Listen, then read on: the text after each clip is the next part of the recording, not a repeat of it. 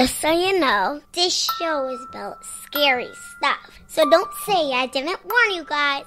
And remember, don't be scared.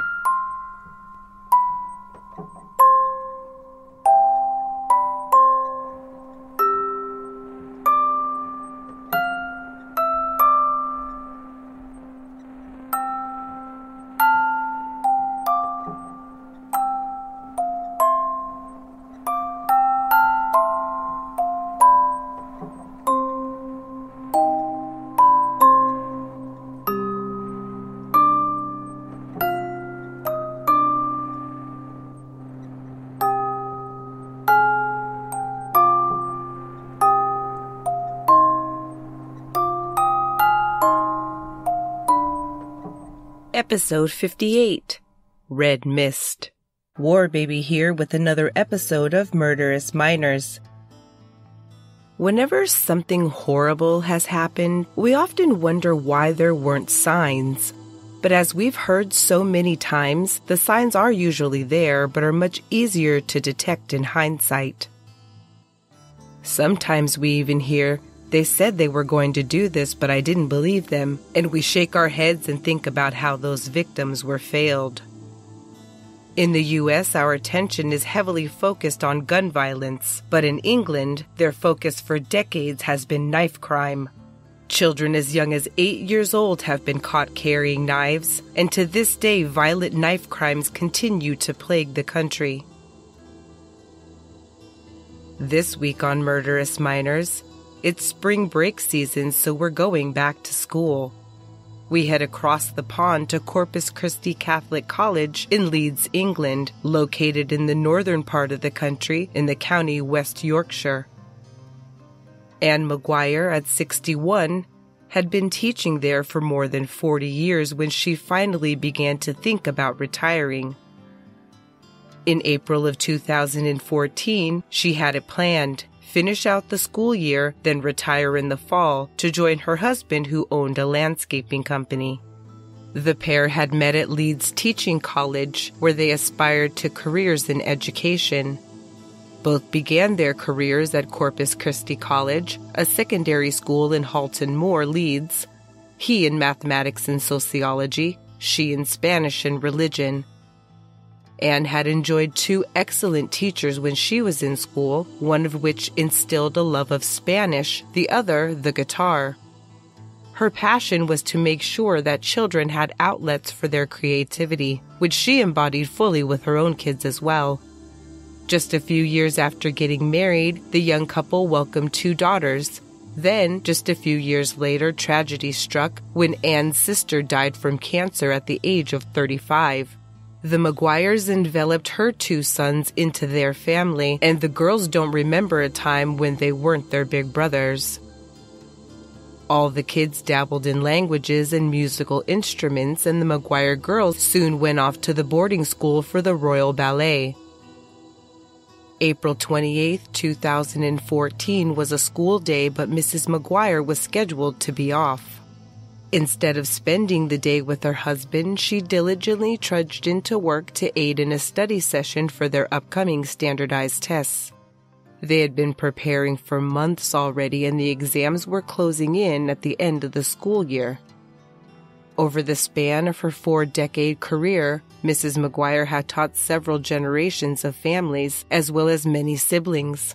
One such pupil was 15-year-old William Cornick, whose older brother had adored Ann Maguire over the course of his schooling. By 2014, she had been teaching Will Spanish since he was in the 7th grade, and now a junior, he had always been regarded as bright and conscientious, maintaining a perfect attendance record. His head teacher for year 7 called him a, quote, delightful pupil who always gave his best, and one peer thought he was, quote, probably the most intelligent person I knew.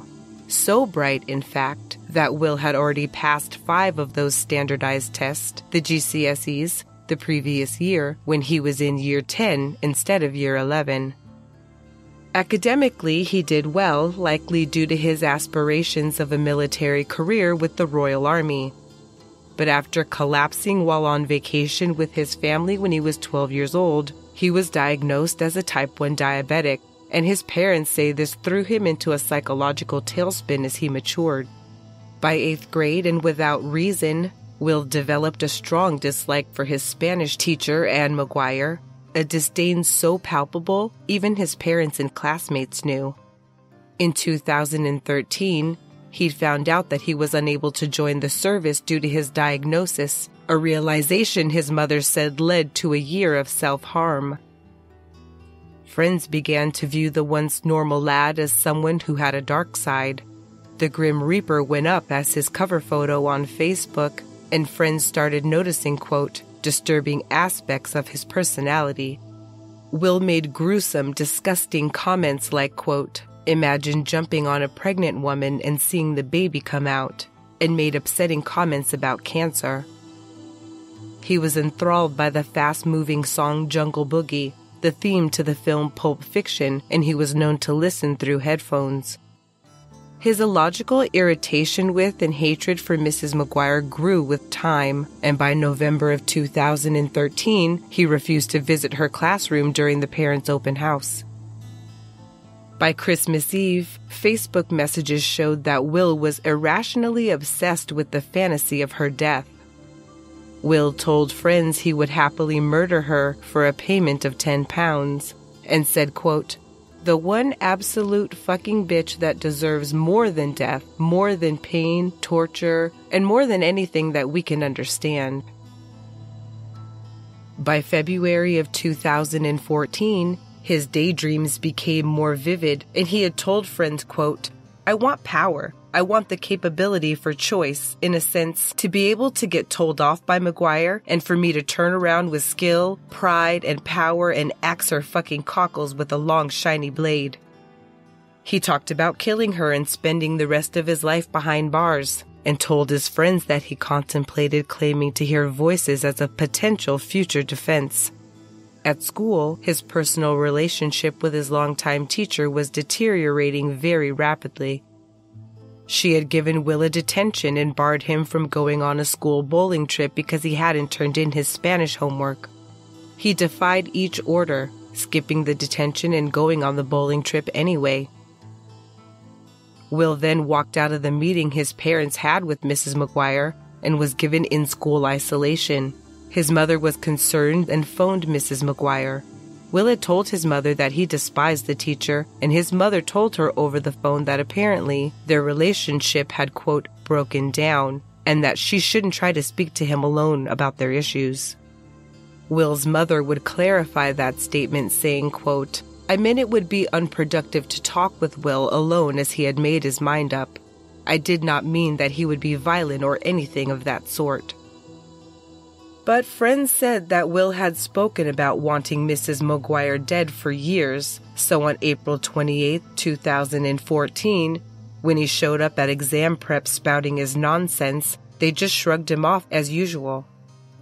A friend later said, quote, we had thought he was joking because he had always gone on about wouldn't it be funny if a train came through the window and hit her, or a sniper shot her there and then?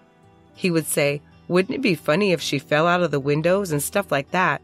He said, one day I'm gonna just kill her. His peers regarded him as a known liar. Even on that day, when he told 10 different students at Corpus Christi, including the head boy of his year, his diabolical plan, Will was going to stab Mrs. Maguire, stab the head of the 11th year students in the neck, and kill a pregnant teacher by stabbing her in the stomach so that he could make sure he killed her baby. Will showed 4 of those students a 13-inch long kitchen knife, one of 2 which he had brought from home. He asked one of them if they could film his upcoming attack. Not a single soul took his threat seriously. Ann Maguire arrived at Corpus Christi around 11 a.m. on her day off, intent on getting her pupils ready for the Spanish portion of their exams. Will was in her study session following the morning break with about 30 other students, some of whom split off to study in an adjacent classroom.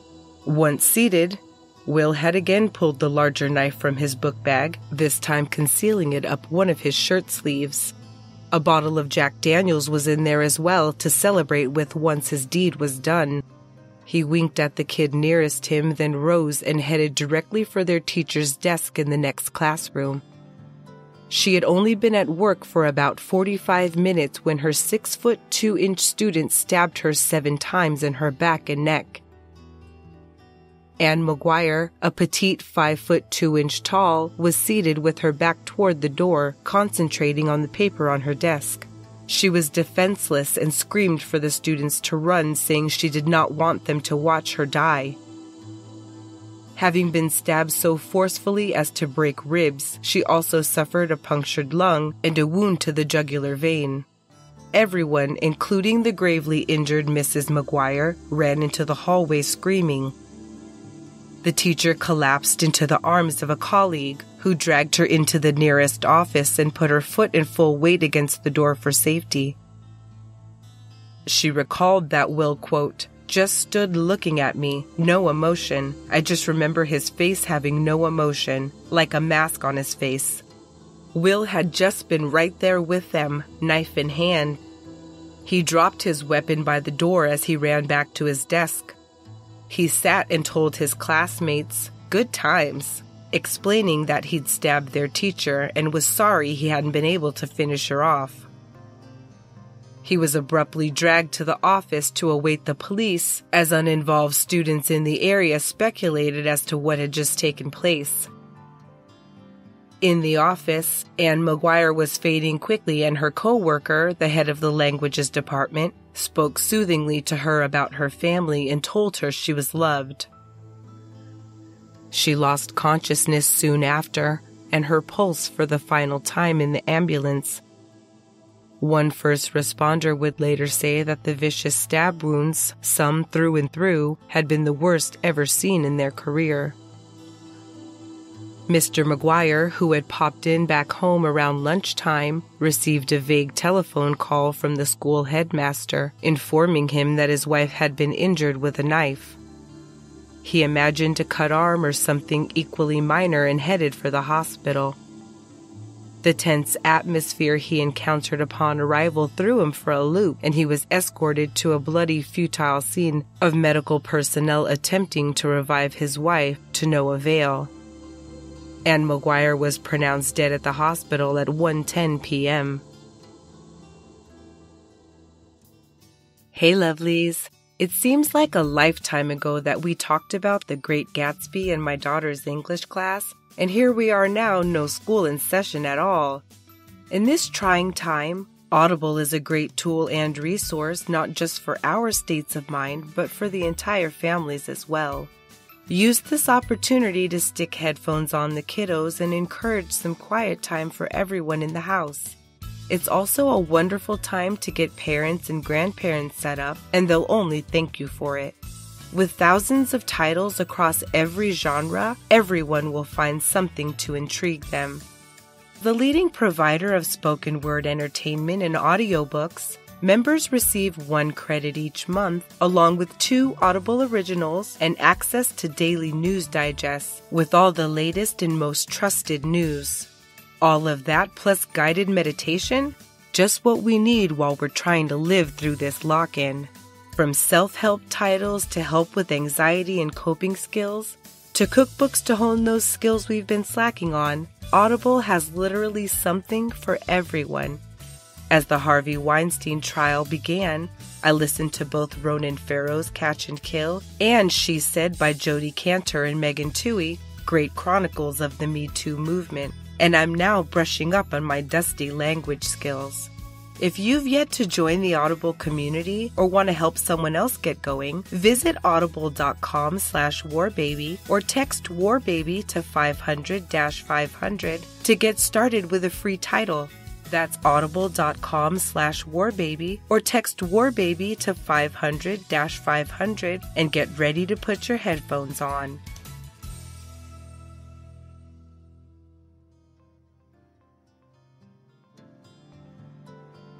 Back at the school, Will Cornick was described by officers as being smiley and chatty.